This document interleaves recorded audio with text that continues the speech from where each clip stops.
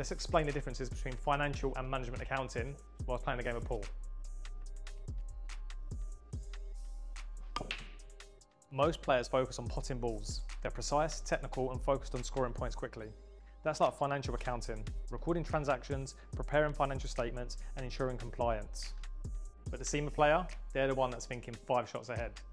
They're not just about potting balls, they're positioning the cue ball for the next move, planning combinations and controlling the pace of the game. They're watching the whole table, reading patterns and adjusting strategy based on how the game unfolds. They're not just reacting, they're orchestrating. In business terms, that means driving strategy, so not just reporting numbers, advising leadership, not just balancing books, and using insight and foresight to guide decisions, manage risk, and improve performance. CIMA professionals are the ones who shape the game, not just play it. They're strategic thinkers at the table, making sure every shot sets up the next and ultimately wins the match.